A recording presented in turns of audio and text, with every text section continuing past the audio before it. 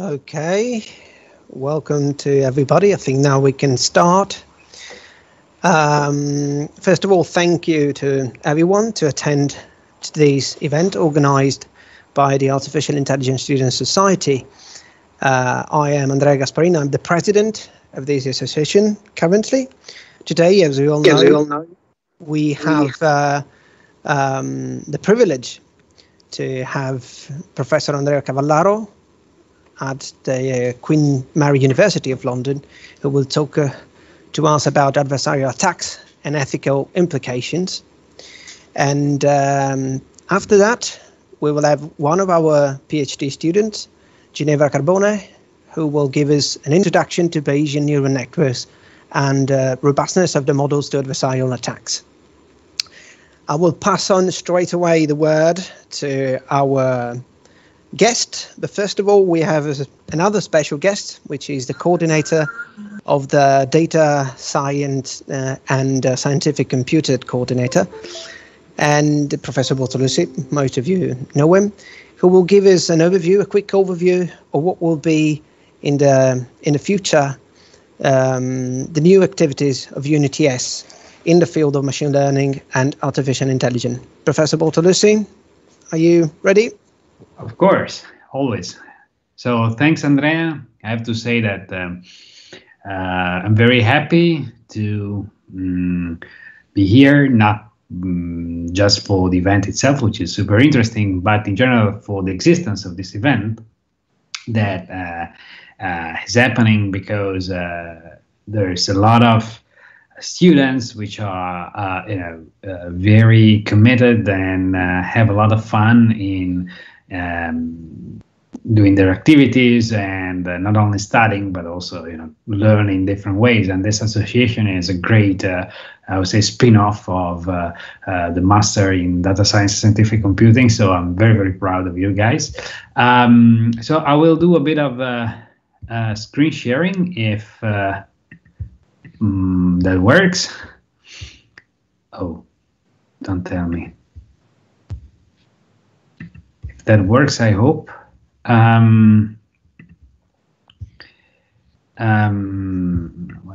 Was not sharing. Wait a second.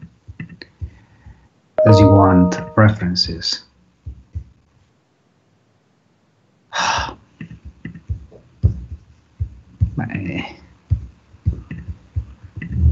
Okay, so now I have a problem with slides, very bad.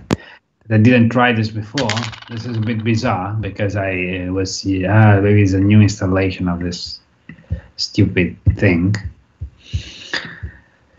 Okay. If this is not going to work, I will probably not use the slides. Then, in any case, it's not that fundamental. But let's see. Just a second.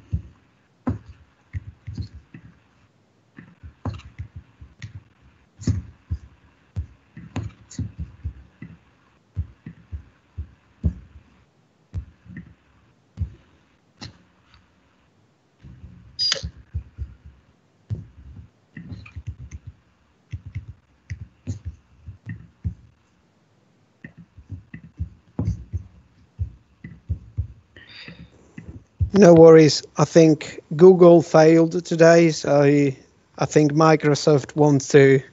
Okay, now Microsoft would like me to restart everything, so to get out and in.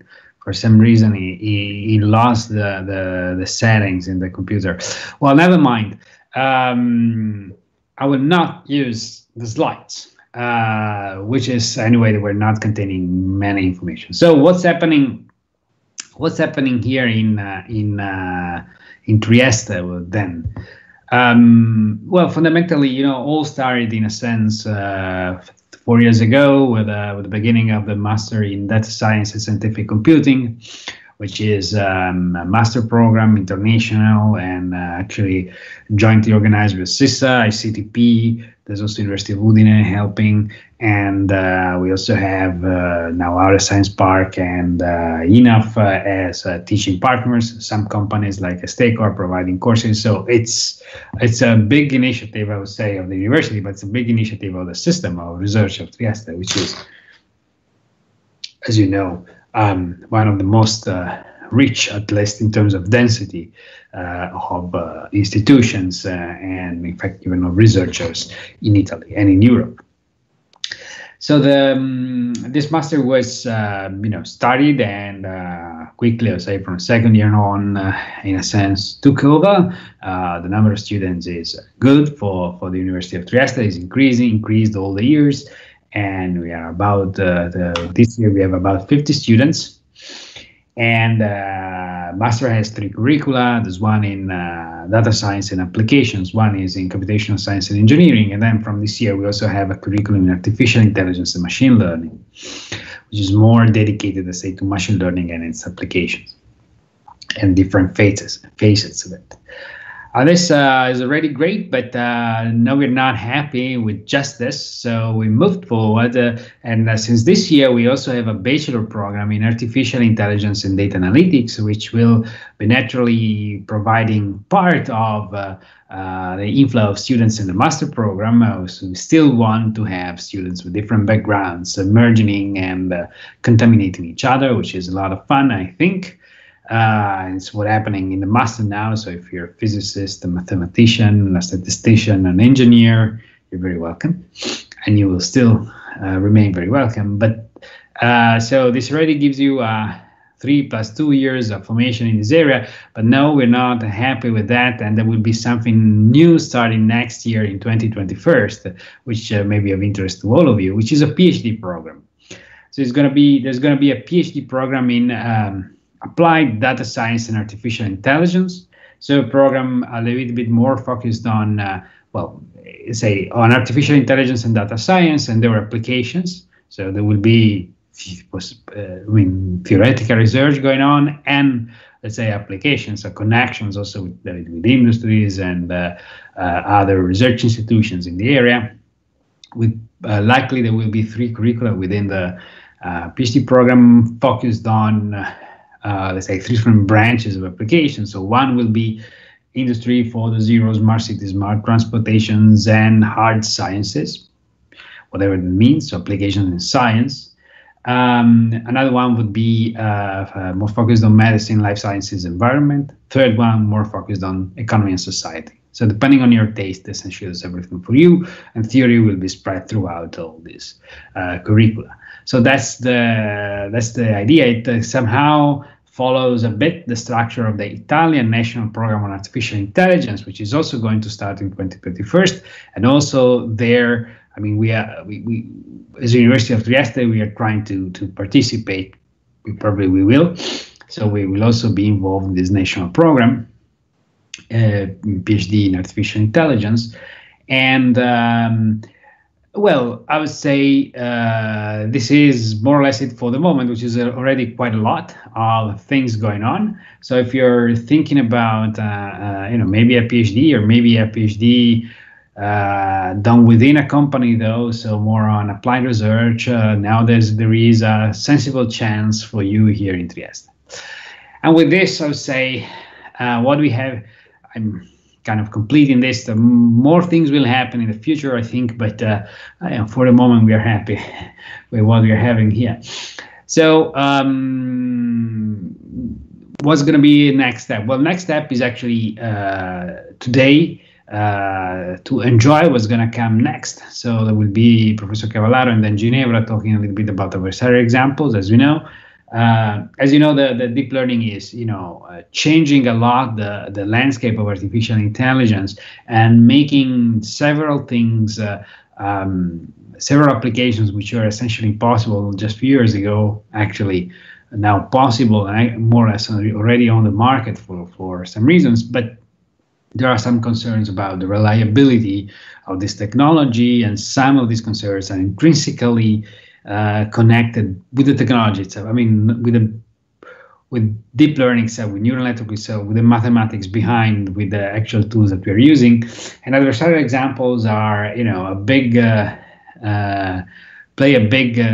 attacks and adversarial examples play a big role in this respect, because they make whenever they actually are there, they make this technology intrinsically vulnerable to cyber attacks and to and so a bit fragile to be used in safety critical applications. So solving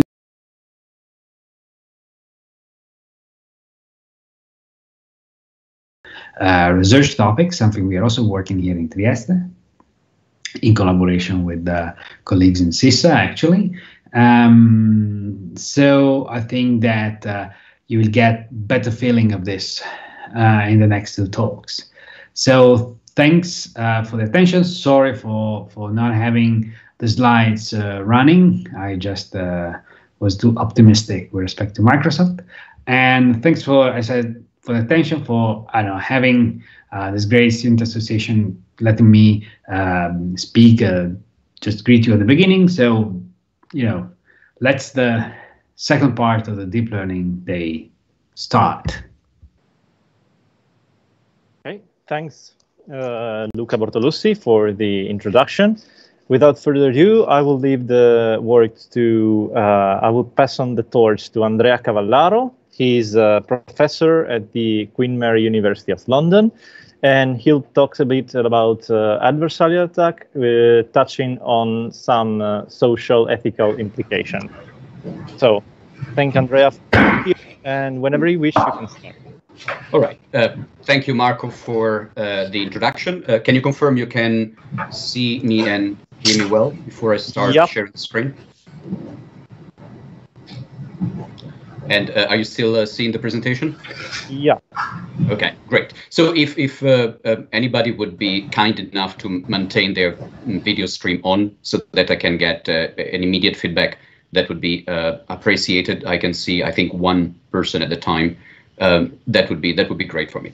Anyway, good afternoon, and thank you very much for having me in your event today. It's great to hear so many interesting activities going on in Italy, and in particular in Trieste. What I'll be talking about today is classifiers, which are used now in applications we are interacting with every day. So probably if you have an iPhone, you might use AI between 50 and 70 times a day when you unlock your phone. If you're using Netflix, you get recommendations about films to watch. If you're using a spell checker, certainly they're using AI behind the scene. If you're using a spam filter, which I'm sure you are, then AI is playing behind the scene. So there are a lot of very successful applications of deep learning classifiers. However, those classifiers have got some vulnerabilities, and today we will talk about those. But before starting, let's see what a classifier is in the context of today's presentation. So what you see there is a box containing an artificial neural network that we usually train using a substantial amount of training data with a certain training process, which is now a mixture between a science and an art. And the idea then is, once the classifier is selected in terms of architecture and values of the parameters of this architecture, you provide a certain signal in input, and you obtain a classification result. In the specific case of today's presentation, that classification result will be a categorical variable, a one-hot vector that represents a label for the signal. And today we will talk as a signal about images. What we are interested in is about the robustness of this classifier M. And for robustness, I mean the ability of the classifier M to be able to provide the same label Y if we have perturbations in the input signal X. And in particular, we will see two applications of robustness. One towards the end about AI applied to self-critical systems, so systems who are capable of taking decisions in real time and must be robust. But what the presentation will focus on today is particularly the ethical aspects of AI. So a lot of companies, a lot of applications are probably moving faster than the norms, the legislations, and the rules we use to govern them. And therefore, at times, it might be better to equip a user with the ability to protect their own data. And that's what is the focus of the presentation today. We will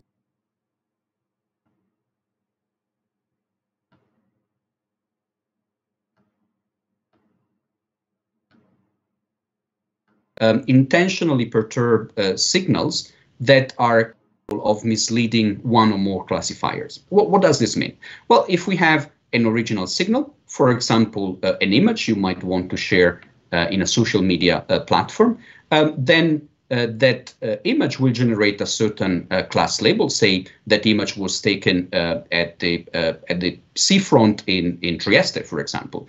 Then we want to be able to create this adversarial signal, this adversarial image, X dot, such that the resulting classification is different from the original one. So if at the beginning it was a nice image of the seaside in Trieste, maybe the resulting classification result of the adversarially perturbed image will be maybe it's in the mountains somewhere in Colorado. And what we are interested today is how we craft these adversarial signals in order for us to protect those characteristics of the image when we don't want those characteristics to be automatically inferred by classifiers of any type. So why do we care about this? Why do we want to mislead classifiers? It seems to be an inappropriate activity to do. Well, you're probably all aware of the amount of data we are sharing. Those data are used for a number of applications. For example, if you share your images in Instagram and Facebook, you would have faces of people that are detected and then labeled according to the identity. And that's certainly for some a good service in order to alert your friends of the type of images you have shared. However, on those images, either a service provider or a third party could extract additional information. Some of this additional information will be used to improve the service. Some other will be used to generate a very detailed profile of a user in order for that user to be targeted very specifically with information. And that information could be desirable information like advertisements for products people are interested in, or information that is aimed at modifying the behavior of people, for example, in the political arena or in other important aspects of today's life. So what we are focusing on today is how the user, the person on the left, will be able to keep on sharing their in particular images in order for them to be able to enjoy services without the data to be breached in any form. And in particular, we will consider the example of image sharing in social media, where the objective is to share information and images with our friends in order to engage them in our experiences. And we know that even if the objective is for those images to be seen by humans, that behind the scene, there are a number of classifiers that are looking at whether the content we are sharing is copyrighted or is inappropriate. And of course, these are inferences that we accept as part of the free service we are obtaining. However, behind the scene, there could be additional classifiers working, and those classifiers could be looking at the type of scene is depicted. Maybe a person is often going to a synagogue or to a church or to a mosque, and might not want to share that information with a third party. Information about age, gender, emotions, and the relationship between people who are on those pictures. And certainly, we are probably questioning whether those type of inferences are done through a proper informed consent on the side of the user. And so let me spend a few slides now talking about consent and this importance of data that is shared today in ways we were not used 20 years ago, probably even 15 years ago. So consent and personal information are two very important concepts. Here in Europe, they are regulated by the GDPR. Consent is meant to be freely given, specific, informed, and unambiguous indication of the data subject wishes. Data subject is ourselves. And personal data is then any information relating to an identified or identifiable natural person, which is the data subject. So these two concepts are very important with respect to the use of images. And at the introduction today, the terms ethical AI have been mentioned. And this is part of this very important and growing area of applying machine learning, and in particular AI, in a way that is in line with what our values are. Now, why do we care about this when we're talking about AI? Well, it's because we do have possibly some substantially contrasting objective at the moment. We have the user on one side and the machine, a service on the other side. The user must provide consent, and that consent must be informed as defined previously. And the data about the user should be minimized. What does that mean? Well, it means that data about a person, a data subject, should be adequate, relevant, and limited to what is necessary in relation to the purposes for which they are processed. So any additional inferences that are not agreed upon by the user should or must be avoided. But why those inferences are desirable? Well, they are desirable because we are receiving a lot of free services, and a way to make sure that those free services are reaching the users is to extract other value from the data. So there is this contrasting objective of respecting the privacy of a user, and at the same time extracting information that is valuable for the companies who are providing us with a service, but also additional companies that can take advantage of the open source data that are shared on social media. So there is this contrast, and this contrast gives us the opportunity to try and exploit the characteristics of classifiers in order to defend the rights of a user. So what we are talking about is the situation in which a system is optimizing its behavior and its information flow towards a user that is both the source and the target of a process. And we want to protect the user from undesirable inferences, meaning we want to defend a user from machines that are automatically extracting information that then is used to generate profiles about these users. And in particular, what we will be talking about today is how we can learn manipulations to protect the privacy of people while keeping on enjoying the services that are available today. So we want to protect the private content of images from automated inferences that are not desired by the user, for which an explicit and informed consent was never given.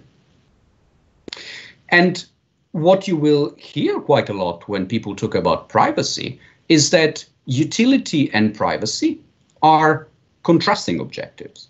And what I'm trying to convince you about today is that utility and privacy can go hand in hand. So the utility is using a service at a level of service which we are happy with, and privacy is protecting the personal information of a data subject. And I will show today how it is possible to protect privacy while maintaining the utility of a certain service, something that in a number of situations have been shown not to be possible, but in the specific case of images I will show today, it is possible and desirable. Before starting, I'd like to clarify some definitions about the classifier, so M, which we have seen earlier. So a classifier is said to be a white box classifier when we have full access to its architecture and its parameters. On the other hand, it's said to be black box when we haven't got information about the architecture or the parameters of that classifier. And the only thing we can access is either the resulting soft label, meaning the probability for each of the categorical classes that the classifier was trained upon, or the hard label, the decision, the final classes of interest, or we could even have no label at all. For example, whatever image you pass on in any free service will be parsed by a number of classifiers, but we don't really know, unless we are expert, what type of inferences are done in there. So in the case of the black box, we will have access to, of course, the input data we provide and one of those three approaches. And we will see how we can generate adversarial attacks in cases where we have a black box scenario. And the black box scenario is also a scenario that allows us to query a classifier and seeing the output of that classification results for a large number of times. So if we want to design an adversarial attack for these good purposes, what should be its properties? Well, the first property is its effectiveness. So we want it to be successful in evading a classifier. And this can be done in a targeted manner, meaning that we are forcing the classifier to identify a certain specific class we want that classifier to detect, or untargeted, meaning that we want the classifier not to detect the original class. The second property is the robustness. Here is the robustness of the attack, not of the classifier. In this case, we want the attack on the classifier to maintain its properties, even if the classifier uses some forms of defenses. And the third property, a very important one, is transferability, meaning that if I train a perturbation on a classifier, then the very same perturbation should be effective in another unseen classifier. And specifically, when we're talking about privacy, we want these modifications not to be detected. And even if they are detected, we don't want automatically the system would be able to recover the original class. So these are 5 properties that we will mention while discussing the various approaches. And I will then share the slides with the organizers. So if some of you are interested in diving into some of the work we have done in the past couple of years, you can follow those references. These are recent methods we have proposed in terms of evading classifier for privacy purposes, and what are also the problems associated with classifier. And in particular, the second work, which I will mention at the end of the presentation, is about robustness for autonomous vehicles, so self-driving cars. Let's see the first method that we developed. It is a method that we called a private fast gradient sign method. And this method is an evolution of the state-of-the-art fast gradient sign method, which we modify in order for the class the classifier was pushed to detect was such that it was not the ground truth class. We haven't mentioned yet what the ground truth class compared to the original class, and I think now it's the time to do so.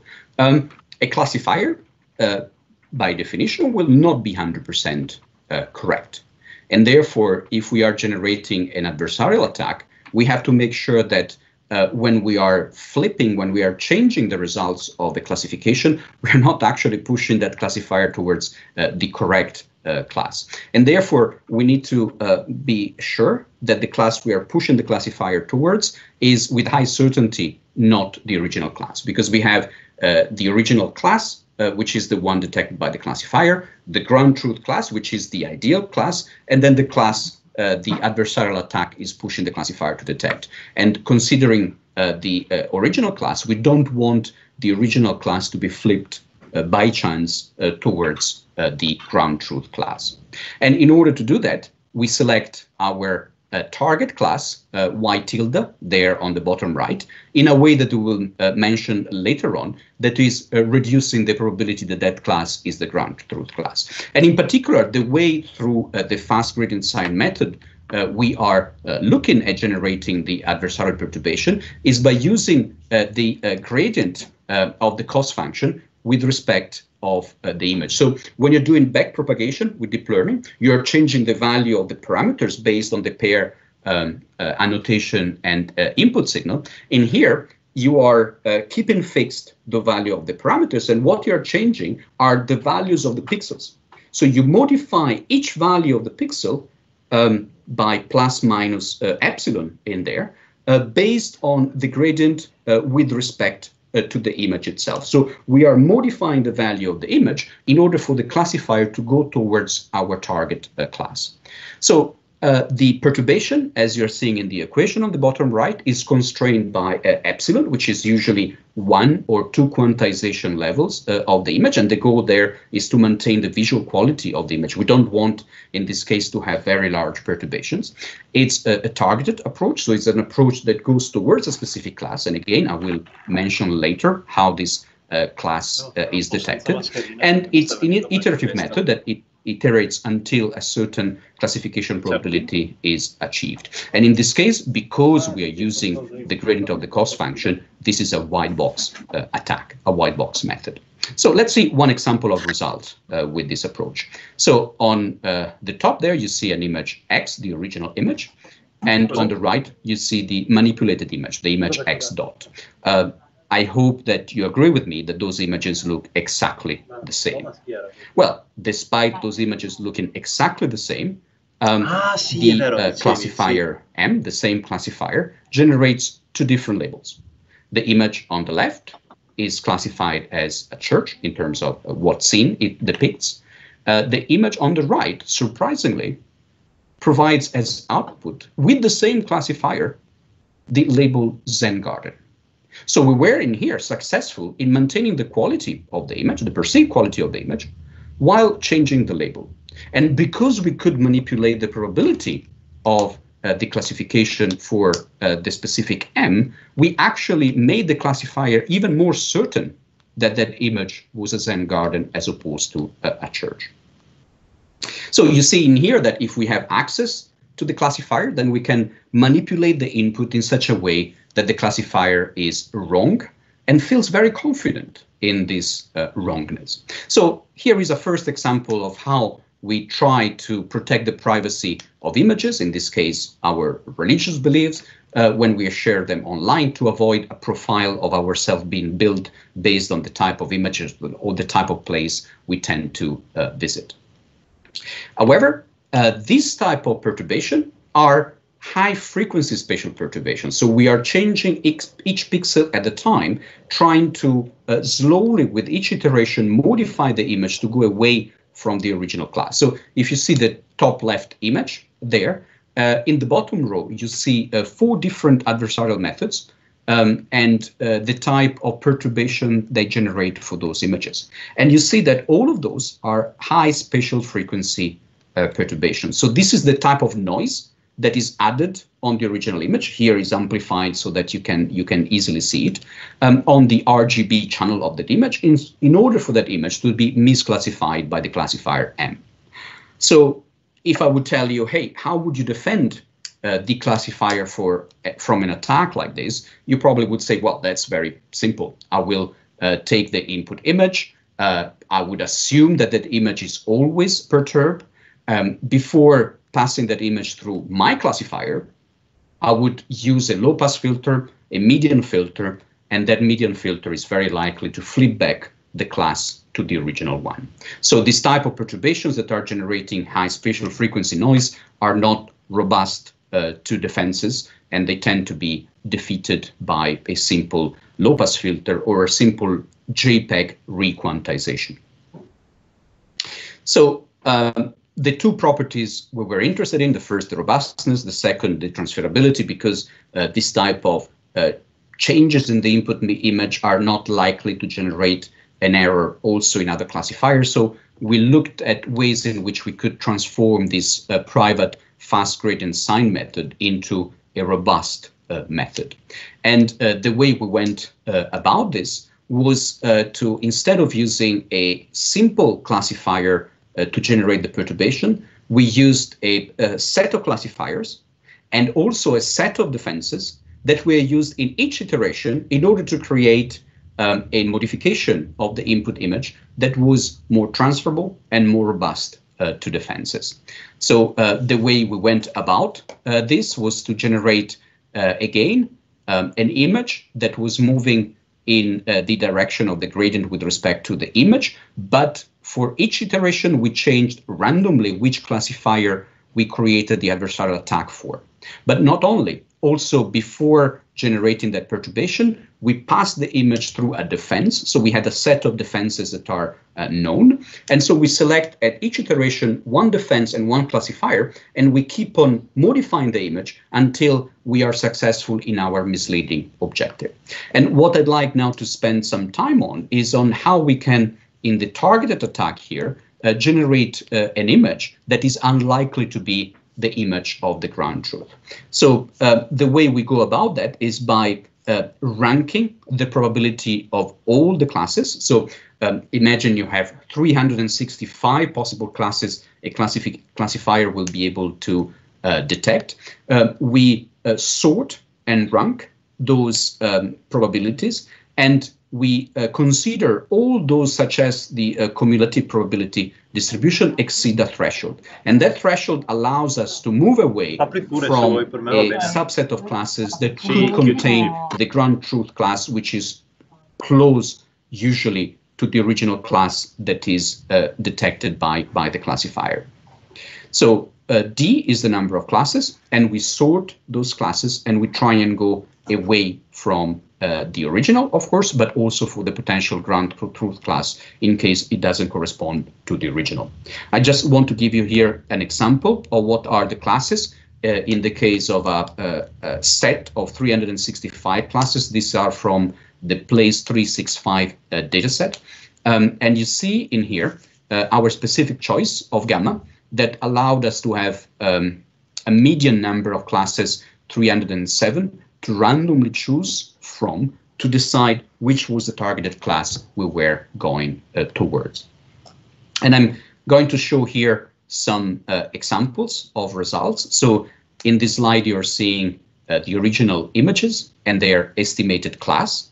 In the next slide, I will show you the modified images and their corresponding class. So the class that the same classifier as detected.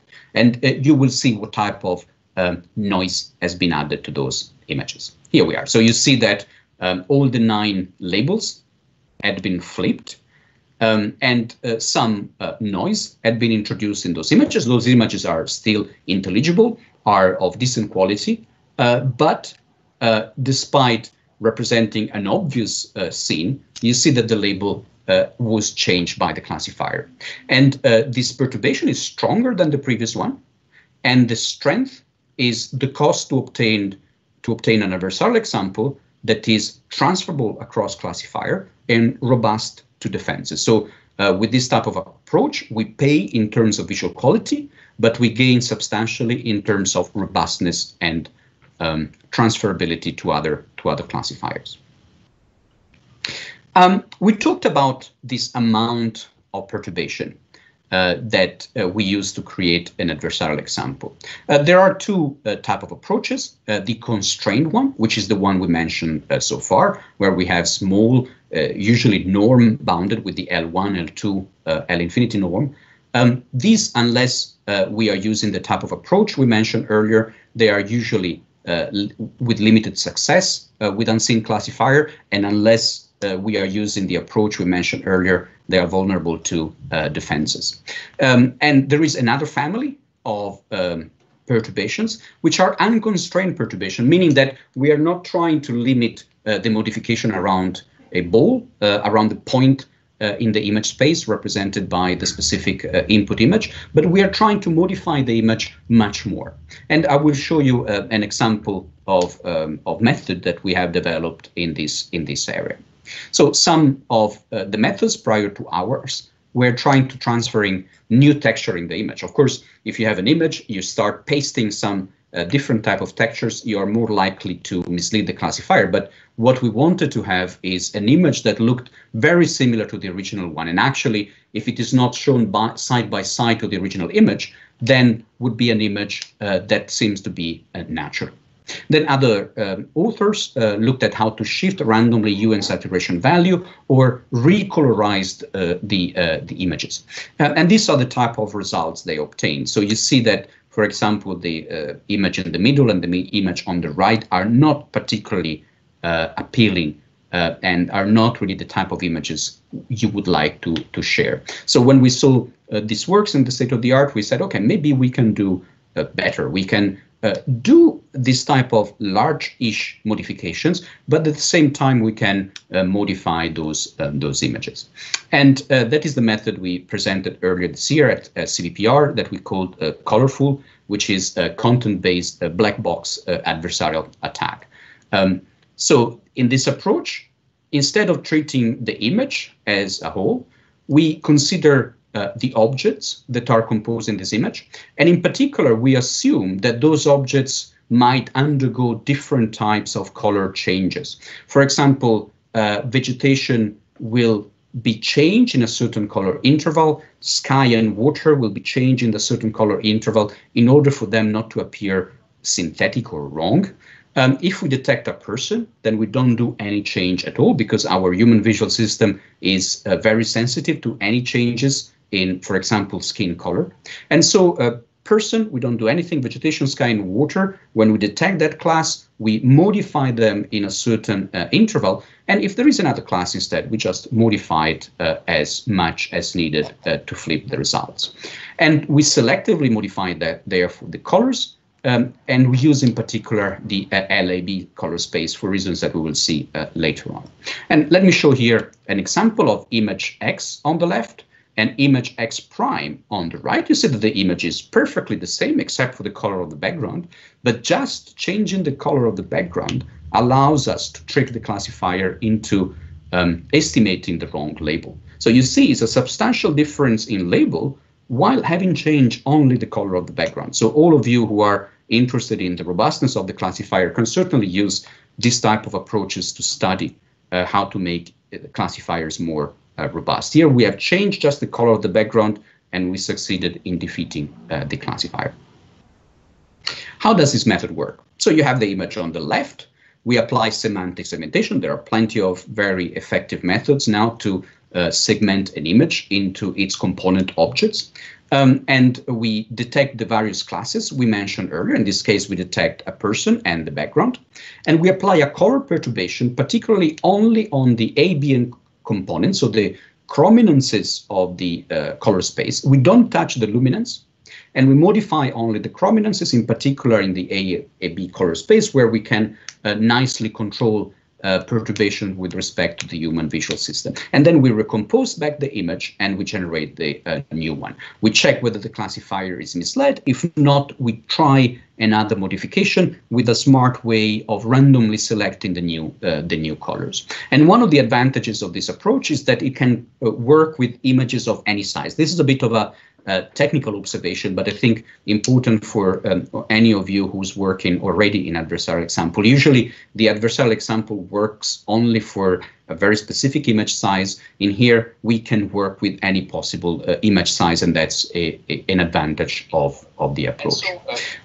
Here you see the segmentation of a single person. Now I would like to show you some other examples of segmentation so you get an idea of the type of separation of the image into areas. Each area is then modified within a specific range in order to mislead the classifier. And at the bottom you have the segmentation results, where you have people in orange, water in blue, the sky in cyan, nature, I believe, in black. And then you would have classes that are different from this as well. So if a class is none of the three, then we will apply any possible change to the color, as I will show you later on. So I don't know now with the system we're using how much interactivity we can have, but I'd really appreciate if at least the organizers would unmute themselves and play with this test I'm trying to do. So I will show you some images, and I would like you to tell me whether you think that the image I'm about to show is original or is an adversarial image.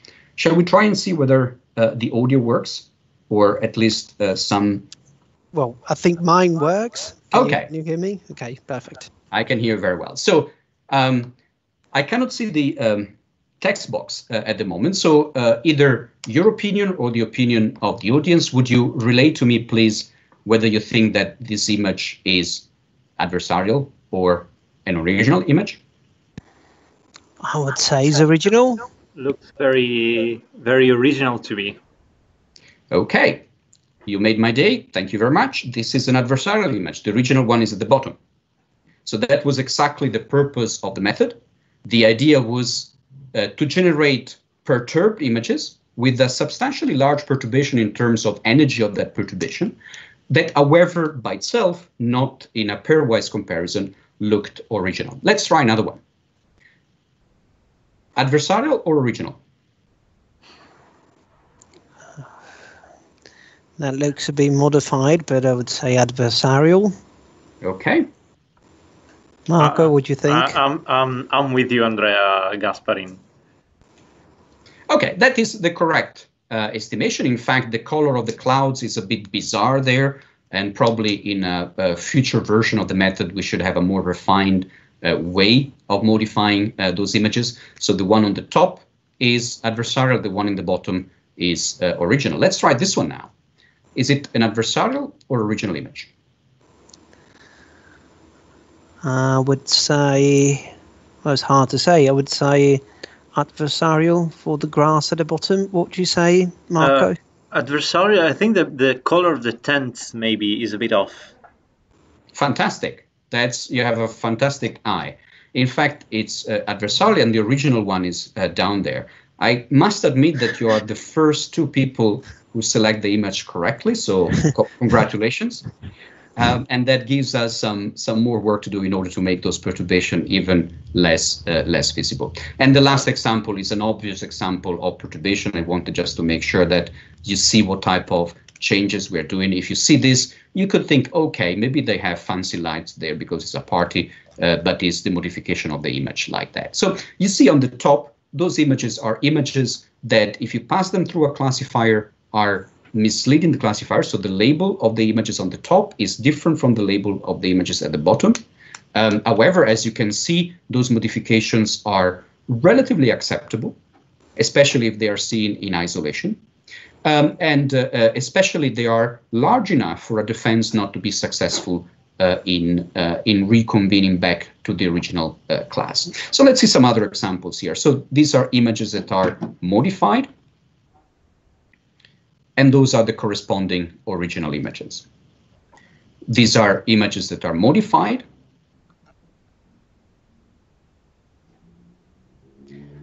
and these are the corresponding original images. So all the images I've shown as colorful images, I go back one slide, are images that are misleading the classifier. At this point, we also wanted to do a proper subjective experiment. So we asked 39 people to look at 150 images, 150 original images, 150 images generated with colorful, and 150 generated with what was a state-of-the-art method at the time of some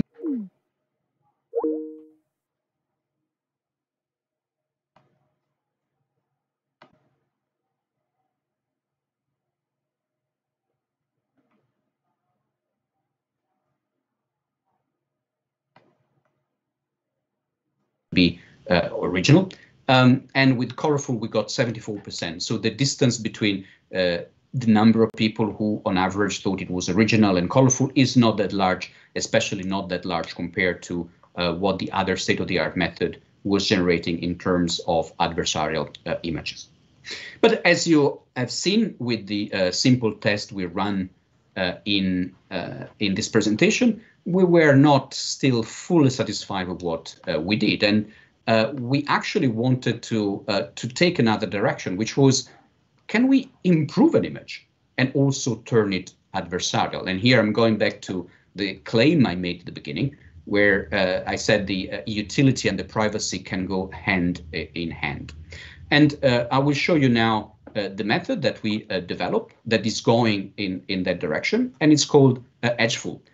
Which is an adversarial image enhancement filter. So the idea here is that image enhancement filters are modifying the image, and what we wanted to do is to insert the adversarial noise inside the enhancement of that image. And this is work we have presented earlier this year at ICASP. So in this case is a white box attack where we learn structure-aware perturbation, and we use a multitask loss function, meaning a function that accounts for enhancing the image, an objective that aims at enhancing the image, and the objective of misleading that image. So here is one example of image that is non-modified, and on the right you see an image that is modified with that filter. So we have modified the appearance of the image. Think of your Instagram filters you apply on your images.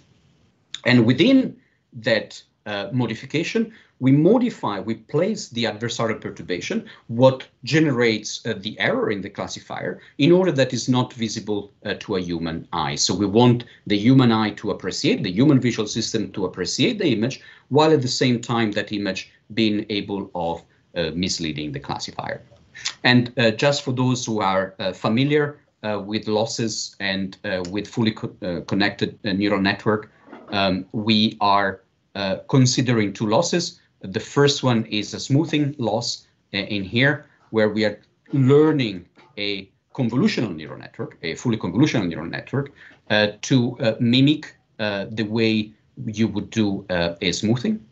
And then at the bottom here, we have an adversarial loss that works like the loss, for those of you who know about it, of the Carlini-Wagner adversarial attack that is pushing away from the logit score of the original class. So in this case, unlike colorful, we are working on the L component on the LAB color space. We do not touch the color, we just modify the luminance component, and that is what allows us to hide the perturbation through the loss here, adversarial loss, in our image. And I will show you now some example, and then sorry, Andrea, just a question. Sorry for the interruption. The smoothing loss is affine to the L2 norm regularization you usually use inside in the neural networks training. Yes. The LS. Okay. Yeah.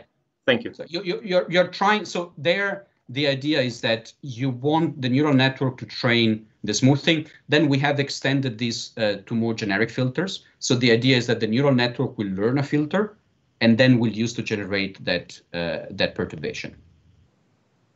Okay, thank you very much. You're welcome.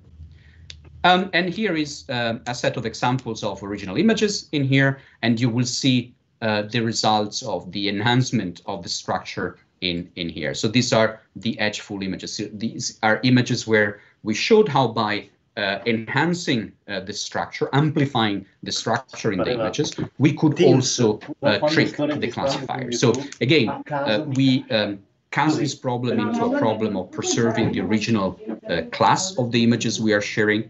But of course, you can use these very same approaches to study the robustness of the classifiers, should that be your goal. And if you want to play with that, the code of all the methods I presented so far are available in GitHub. And again, I will share with the organizers the slides so that you can have access to those should you be interested in. And as you saw, there are a number of directions that we can consider for extensions of this work. So should you be interested, please do not hesitate to get in contact with me. Now, have we got some more time? Mark, I think we do we? All right. Okay, so let me just tell you that there isn't only deep learning in the world.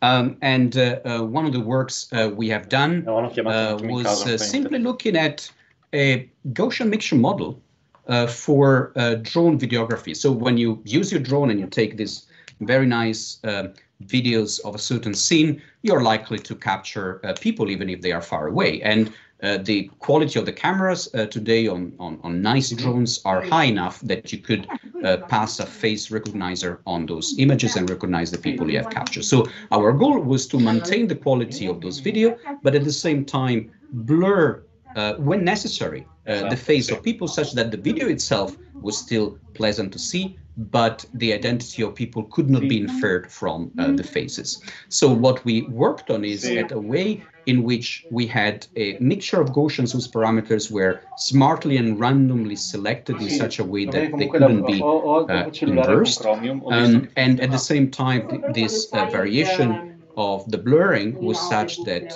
over time it was not jerky and therefore it was not unpleasant. And in here we used no deep learning to introduce the protection of the privacy of people, and also we consider the density of the pixels in the face of a person, and when we consider that to be low enough for a human classifier or for a machine learning classifier to be able to detect the identity of the person, we simply did nothing on that face. So this is one aspect I wanted just to touch upon to make sure that there is not only a deep learning approach to privacy.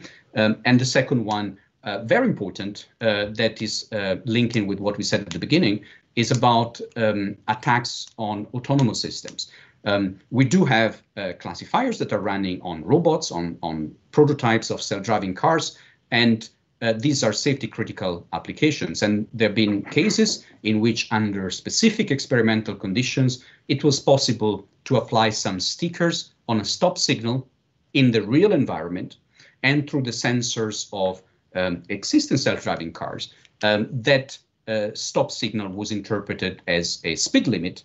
And therefore, you can imagine that a decision on that classification result could be really critical for safety. And therefore, there is a lot of interest now in understanding how to characterize the possible adversarial attack in the physical world, in addition to the on-signal perturbation, which are the ones that we mentioned today. However, in order to apply an on-signal perturbation in self-driving vehicles, in any forms of robots, you will need to hack that robot. And at the point, once you have hacked it, probably you don't need to add that specific perturbation. And we covered adversarial attacks for a number of sensor modalities, and especially what are the existing defenses to those attacks.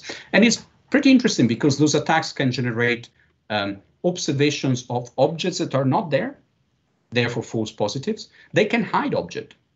and therefore generates a false and negative detection, or they can induce a misclassification of a detected object, like in the case mentioned before. So you just transfer the categorical label from one object to another simply by appropriately placing some stickers. And this is a really interesting direction of research. In many cases, this applies only under very specific capturing conditions, under very specific angles. Is not generic, but however, there are today some 3D printed objects that you can place in a scene and a camera will misclassify as another object, or will hide a full object in that video.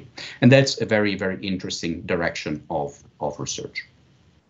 With this, I'd like to sum up what we have covered today and go back to what we started with, that very simple classifier M that receive a signal in input X and generate a label.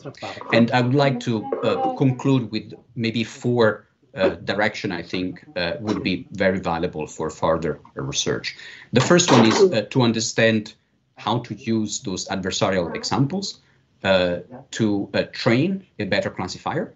At the moment, if you generate adversarial examples and you're using them in the training process as well, you will lower the accuracy of the classifier. And the idea would be to maintain the robustness of the classifier up together with the accuracy, and that's still an interesting open research area.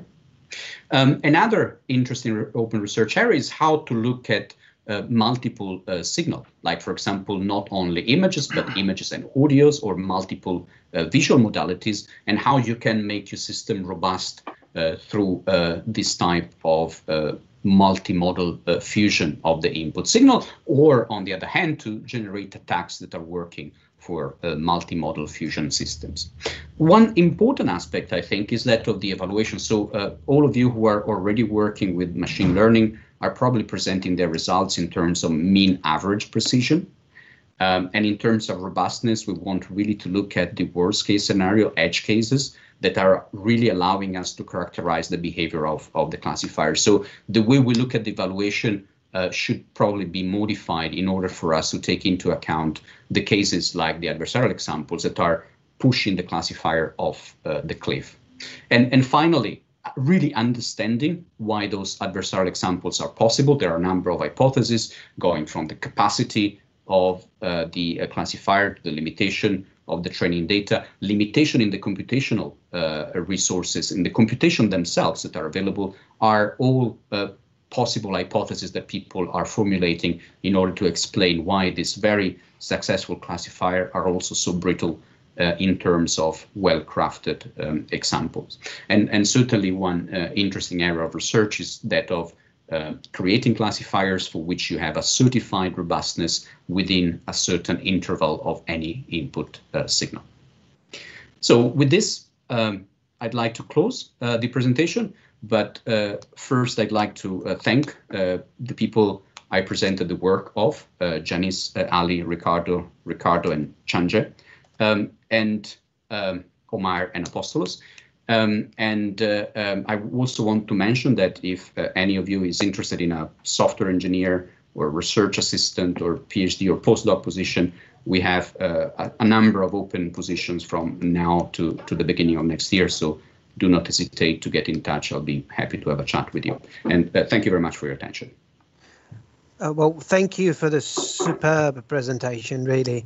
There are actually, we still have got time, there are a couple of questions from the audience, and I do have 2 questions myself if we have the time to do that. I'll go quickly through them. So Gabriele is asking, the modifications are meant to be permanent, as far as I understand. May we think to apply them just when the classifier works?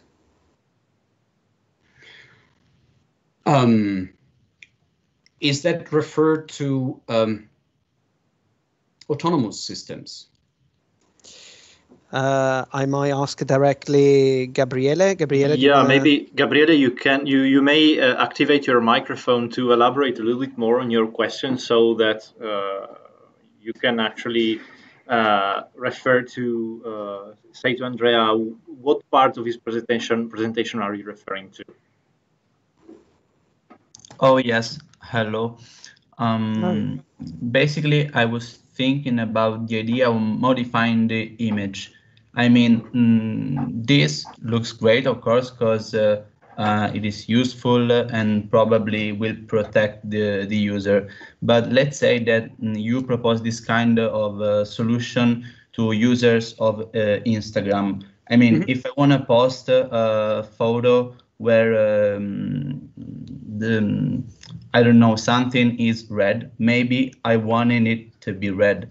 I mean, I want to accept a solution like this because I care more about the quality of my photo than my privacy, because maybe I just ignore what, I mean, all the background of this kind of solutions.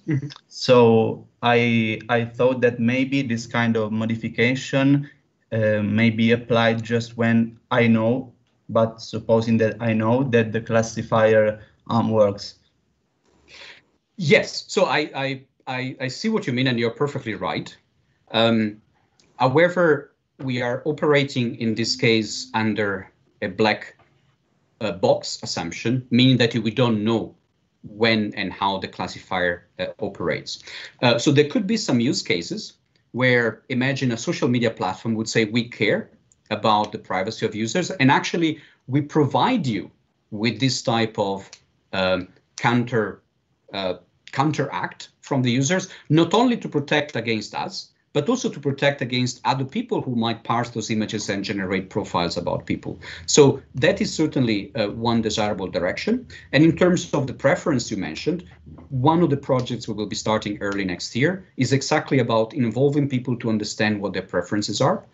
So if you're interested in, please drop me an email. I will involve you in the workshops we will be organizing with people to try and really understand how to apply what we have developed here into a user-facing application that is respectful of privacy and also is respectful of the preferences of the users. Sure, thank you. I get the opportunity to say, if you're organizing that workshop and you let us know as a society, we will spread the voice. We'll be more than happy to do that. Yeah. And the second question is by Ricardo. I think, Marco, you already partially replied to that. And it's something that I think you already replied during your presentation. But Ricardo is asking, what about training a new classifier, adding the images modified by the adversarial? But I think you already said it during the presentation, is it?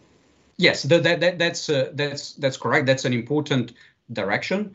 It's called adversarial training, meaning that those images that have been generated with the adversarial noise are new training examples that are enriching the image base that is used to modify the parameters of the classifier itself. So this is something that is certainly an important direction of research, because at the moment, people have demonstrated that this increases the robustness of the classifier, however, at the cost of the accuracy of the classifier itself. So trying to understand how to modify those parameters of the classifiers, with the adversarial examples without paying in terms of accuracy is certainly a very important direction of research. Some people are now looking at the redundancy, the features, redundant features that are training the classifier in order to clean up what the classifier has learned out of the training set.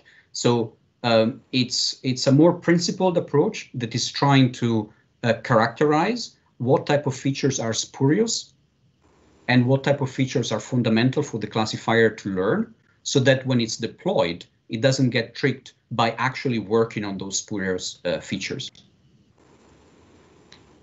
Perfectly clear. I've got two questions quickly. So the first one is about a little game that we played. And the reason why for example, myself, I decided or I recognized that there was an image altered in an image. It was just because maybe some curve of the greens was altered, so the curve of the color itself. Yes. I'm talking about the RGB control. But it can be also made not with an adversarial attack. You can use Photoshop, or it can be the camera itself. So my question is, does it alter the classifier also this, meaning that you train the network, I suppose, with the original image, let's say with a standard, just assume a standard camera, then you modify artificially the image, but not a software engineer, but just a photographer or someone. Is it then the classifier making a mistake, or? Well, that's an excellent question, and this is linking to one of the most critical area of involuntary adversarial examples, which is in some medical applications. So there have been cases where, and this goes beyond deep learning, it's more machine learning in general. There have been cases where people have changed the instrumentation for which they were collecting medical imaging, and then the classifier generated results that were not compliant with the initial specification. So the change in hardware and how the change in hardware is impacting the classification performance is extremely important for medical applications. That there have been a number of notable cases of this. So yes, you could try and make sure that your classifier is trained using a set of variations of the images that might mimic the way different cameras would work. Of course, this would be an empirical approach. It's much more desirable to see how actually to characterize this fragility of the classifier and understand how to make them more robust by default. Dimmi. Volentieri, dai. Okay, and the last question I had, if I got it right, so your idea was to identify certain regions of the pictures that are not that, in a sense, relevant. In a sense, obviously, someone is taking a picture of the sky. The sky is obviously relevant, but in the case of people and so on, okay, you're trying to do this, but the color, sometimes it can be a problem, and so the exact problem that Gabriele was mentioning, so the fact that then your image is altered. But what about changing the characteristics or parts which are normally not relevant? So for example, networks can easily recognize when it's blurred something, so something is on the background and it's blurred, so identify those, or for example black patterns, which normally our eye can confuse quite quickly, quite easily. Is it possible to act on those parts, just on those parts, so you don't change actually the picture, but at the same time have the result to mislead the classifier? So yes, that's an excellent point. That's one of the reasons why we made the software available, is because we really want people to build on the work that was done in direction that are specific, like the one you mentioned. So I'm sure that people with a deep knowledge of photography would be able to generate some very fine filters that are also adversarials. And in particular, what you're saying, to exploit the characteristics of the human visual system, one of the direction of evolution of this work, in particular colorful, is that of not only, as we have done, generate 5 different classes. One is don't touch, one is do whatever you want, and other 3 are, well, just operate within these boundaries. The next step on this initial approach would be to be much more refined on the way you do modification. For example, you look at the type of texture you have. If you have certain type of textures, it will be much easier to hide the perturbation in there. Maybe also look at the various color components and how we are more sensitive to variations in certain color components than others. So any exploitation of the way we look at images can be embedded in the type of attacks we have developed, and it's just a matter of changing the way those color changes are introduced. So if you take the code of colorful, and you will change the functions that are generating that color by adding, for example, a model of the human visual system or a model of specific parts of the human visual system, that will generate some noise that will be better hidden inside your image. We have recently submitted an extension of the ICASP work on Edgeful that is looking at additional filters. And I'm sure that a wider range of filters can be used, especially exploiting both the characteristics of the human visual system and deep knowledge on photography. Okay, thank you very much. Yeah, it's a super interesting topic. And I think we have the last question before we go. We'll leave the stage to Ginevra. Ginevra, don't no worries. We're not in a hurry. We started at 45, so we will carry on in case until 5:45. So there's no reason to worry. There is a last question. And I recently read the papers on adversarial attacks in neural language processing, and most of what you said. Natural language processing. Sorry to. What did I say? Neural language processing. Okay, neural language would be even more interesting. Natural language processing, and most of what you've said today seems to apply in that domain too. Do you think developing more robust algorithms should be a primary concern in all AI fields? Yes, I could stop by saying yes. I will elaborate a bit on that. At the beginning, when I introduced the problem, I talked about a signal, and then I said, look, we will cover images today. In the group, we have worked on audio, and we believe that both linguistic and paralinguistic characteristics of audio are important. We have at the moment a work under review in ICASP where we have looked at this problem, and we are certainly interested also in language aspects. So how, for example, to modify, and actually now that you are referring to a natural language processing, adversarial attacks to machine learning probably started with natural language processing when people started to evade spam filters by providing a lot of white text on white background. So a machine would believe that that text was correct text, whereas all the spam information was in black over white. So historically, natural language processing is the area where adversarial attacks have been flourished in terms of business activity.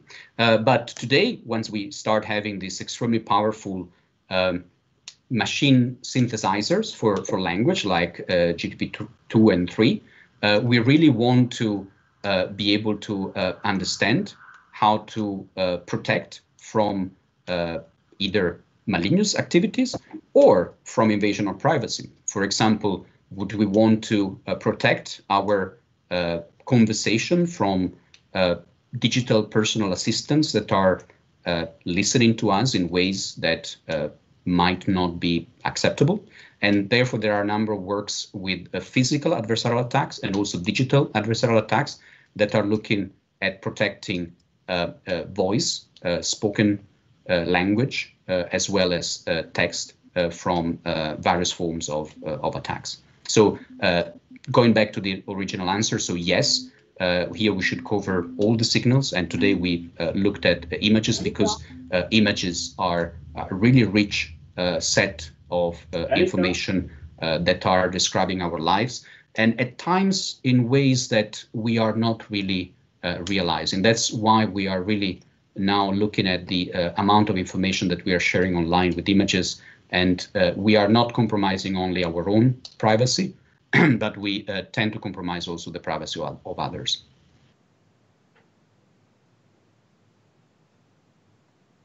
Okay, thank you very much. I think we don't have any questions right now, so we can go on with Ginevra. And so, Ginevra, if you can activate your webcam and microphone. I will quickly present you. Ginevra Carbone is a PhD student at the University of Trieste. So she's also a fellow of our Artificial Intelligence Student Society. And she will present us a very recent work, which she presented last week at NeurIPS 2020. NeurIPS, for who doesn't know, is one of the top conferences in neural processing, so neural networks and deep learning. And here it is. The title of the work is Robustness of Bayesian Neural Networks to Gradient-Based Attacks. So I think she will do a quick introduction on Bayesian neural networks to quickly update everyone on these models, and then go on presenting her work. Yes, exactly. Thanks for the introduction and also for organizing this event today. And yes, as Marco said, I'm starting from an introduction to Bayesian neural networks. So let me use a very easy example. Suppose that we want to train an image classifier. So we have our neural network with a weight matrix W, and which receives an input image X that is classified by producing a probability vector. So meaning that this probability has the dimension of the number of the classes, and all of the components of this vector sum up to 1. So they allow us to perform the final classifications. So what you will do in a classical deterministic neural network is to learn the best fixed parameters for the weight matrix. While what we do in Bayesian neural networks is we learn an ensemble of parameters that are very likely to fit the data. So this means that each one of the weights in this matrix W is a random variable, and we want to learn the distribution of these random variables. So we do this by means of Bayesian inference, which is based, of course, on Bayes' theorem.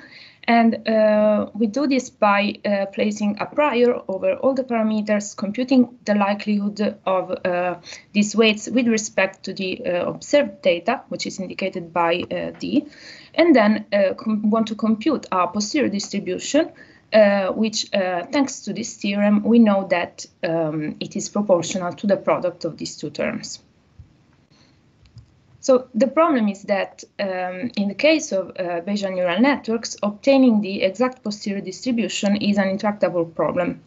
And what we do instead is we rely on approximate inference methods. And here I'm just mentioning a couple of methods that we used in our work. And they are in particular variational inference, which is an optimization-based approach, and Hamiltonian Monte Carlo, which is a sampling-based approach. Okay, so now I want to talk about the adversarial robustness of BNNs, which is the basically the last point that was touched in the previous talk during the conclusions. And of course, before talking about the robustness of Bayesian neural networks, I need to define a Bayesian attack. And what we would like to do in the case of Bayesian neural networks is to attack the predictive distribution that we obtain in the end. And this distribution is called the posterior predictive distribution. So in general, a predictive distribution is the distribution of new observations given the past ones. For example, here a new observation is X star, and the past observations are indicated by D, which represents the training data. And in particular, the posterior predictive distribution is simply the marginalization of the predictive distribution with respect to the posterior. So in the end, if we want to perform a prediction on a new observation, we simply consider an ensemble of predictions that we obtain from deterministic networks whose weights are sampled from the posterior distribution. So, for example, suppose that we want to define the Bayesian version of the FGSM attack, which was presented in the last talk. What we do is we attack the posterior predictive distribution by moving in the direction of the greatest expected loss. So we do exactly what we would do in the deterministic case, but on an ensemble of posterior samples. Okay, so this is the main contribution in our work, and I was planning on giving a very broad sketch of the proof, but I think it would be too technical, so let me just explain this theorem in general. We have a fully trained, over-parameterized Bayesian neural network on a prediction problem with a certain data manifold, which is called MD, and is embedded in the RD space. And then we have a posterior weight distribution, PWD. Now, if we assume that this manifold is almost everywhere smooth, then in the large data limit, the expected loss gradients vanish on this manifold. So by fully trained, we mean that all the deterministic neural networks in the ensemble are at full convergence of the SGD algorithm. By overparameterized, we mean that there is an infinite number of hidden neurons in each one of the layers of the BNN. Then the data manifold is simply the support of the data distribution, PD. And finally, by large data limit, we mean that we are supposing that our training data is infinite. So we have a few very strong assumptions for proving this theorem, but in the end, the result is really strong and important. In fact, this theorem means that in the limit of infinite samples from the posterior, all gradient-based attacks are ineffective against Bayesian neural networks.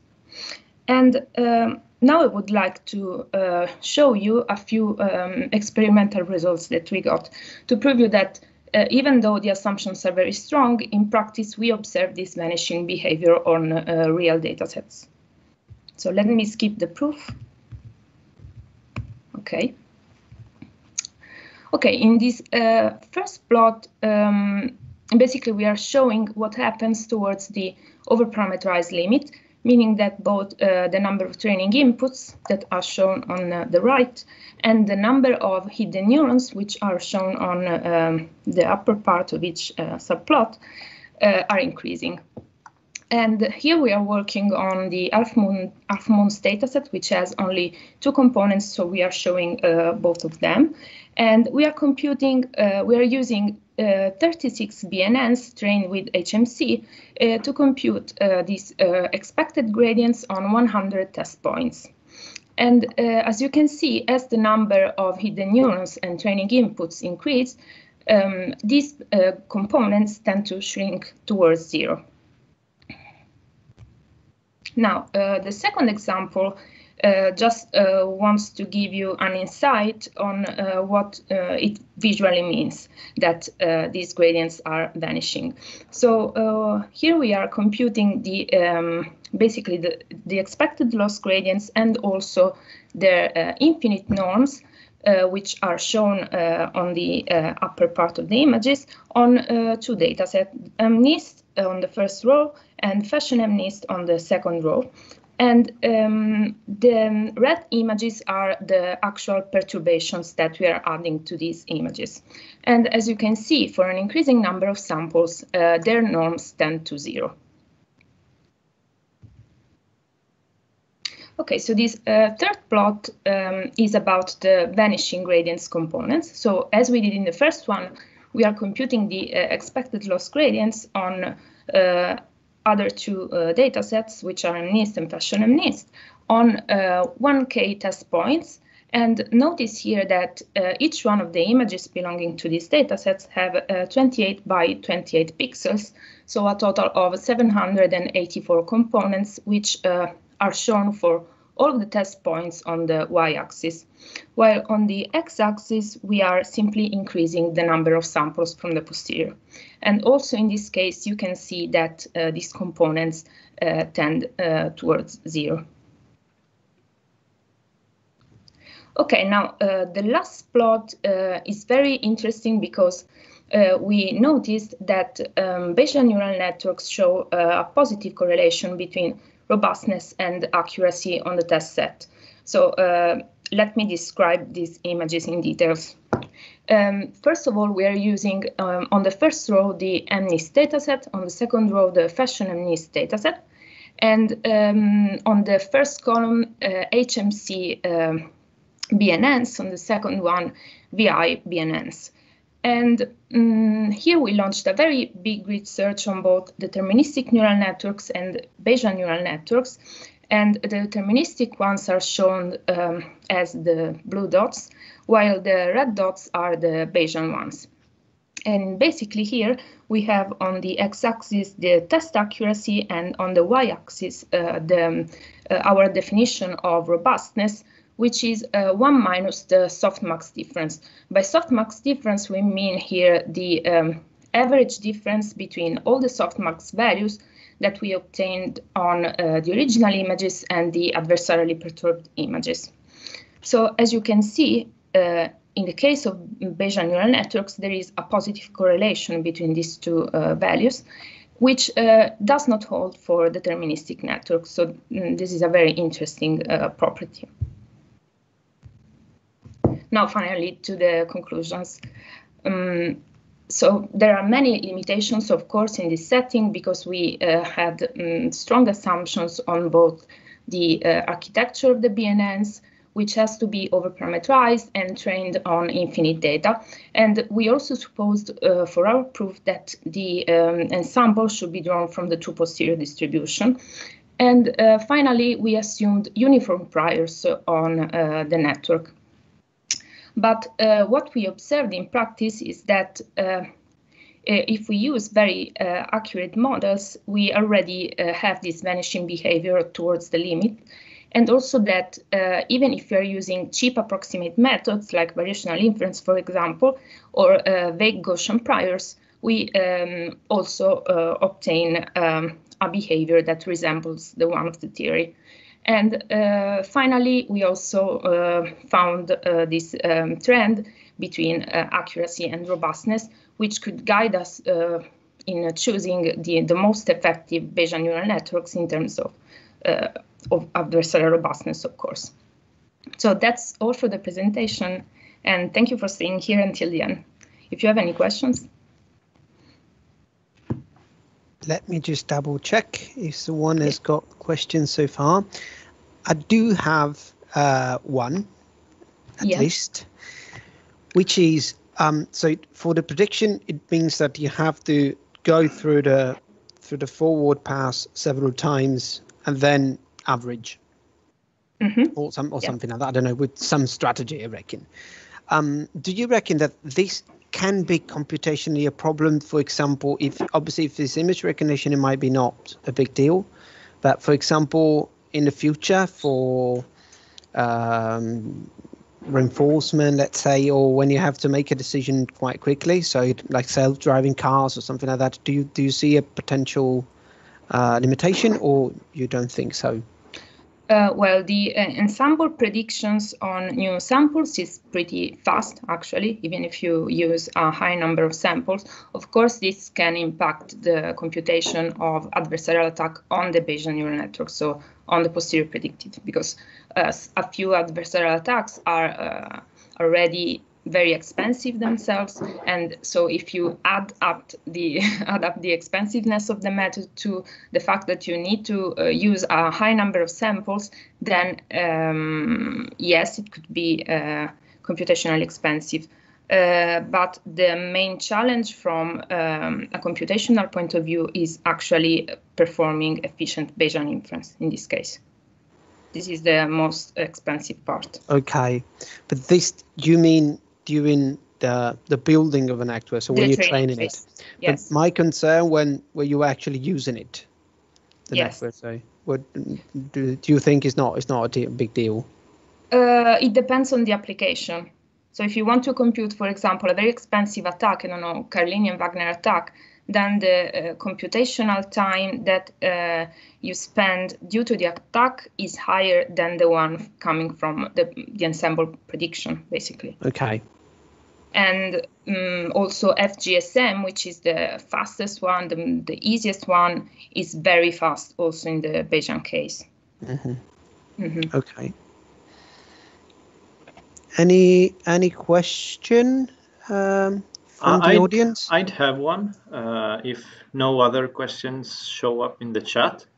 So Ginevra, just to enlighten me a little bit on the field of research in Bayesian neural networks. Yes. Is it how common is it for Bayesian neural networks papers to be results to be presented on large data sets like Cypher 10 or the most common ImageNet? It's pretty uncommon because obtaining high accuracy on the test set of these data sets is difficult, very difficult. And also we tried experimenting with Cypher10, but we were not able to reach high accuracy. And of course, many people are working on making Bayesian inference more scalable for Bayesian neural networks, but it is still a challenge. So it's not a problem concerning maybe it's something more like you don't have training algorithms that scale well, or is it that Bayesian neural networks, how they are thought of now? So maybe the initial distributions of the priors are not optimized for a large-scale training. Actually, I suppose that this would be less of a problem in the case of very big data sets, because as the number of training points increases, basically your prior counts much and much less. So the problem in this case is scalability, of course, because you would need to train very big and deep neural networks, and inference would be too expensive. And also, they require more fine-tuning compared to deterministic networks. So, of course, this becomes a problem. Thank you very much. Share my screen. Okay. There is another question from Ricardo. He asked, one of the features of the BNN are the confidence interval over a prediction. Does this interval increase in the adversarial object? And is the prediction with lower probability than on the deterministic NN? That's a good question. And it depends on how you are training your Bayesian neural network. So it depends on the method that you are using, on how you are basically building the architecture. For example, you could use scale all the logits vectors of your network, the final ones with logarithms, and get or don't use it and can get basically a different confidence in your predictions and obtain different results in the test accuracy, but also the adversarial robustness. So it depends a lot on the architecture and also on the method that you use. So I don't know in particular in our experiments, because we didn't check this property, but yes, in general, it can vary a lot, I suppose. Is that okay for you, Ricardo, the answer? Okay, perfect. You would also, just to add something, it's a very good question, and actually I think that one of the main aims would be also to get low confidence in predictions of out-of-sample data. So if you get samples that were really far from your training data and really different, then you would like to, of course, have more confusion in the probability vector. And this is another field of research that, yes, some people work on. Well, perfect. I think thank you so much for the brilliant presentation. Thank you. You made clear some topic that is not easy at all, and that is really, really good. I personally quite enjoyed it. And well, I think, Marco, do you want to say some word to conclude this session? From my side, I do want to thank all the speakers of today. It's been great. So for all of them, Professor Answini in the morning, Professor Bortolussi, Professor Cavallaro, and is it Dr. Ginevra? Can I say Dr. Ginevra? You are opening like the Jill Biden. Okay. But as long as we know each other, I say to you, Ginevra, thank you so much to be here to thank you. Make this happen. I think it was really, really cool and super interesting. So do you want to say some final word before we conclude, Marco? Yeah, just a quick invitation to all the PhD students, bachelor students, master students, professional master students, maybe from CISA or ICTP, if there are some. An invitation to join our association. If you enjoyed this event, we are, as Andrea told this morning, we are an association which is currently growing. We are in need of collaboration for new events. The hackathon we will be conducting probably on March, and others.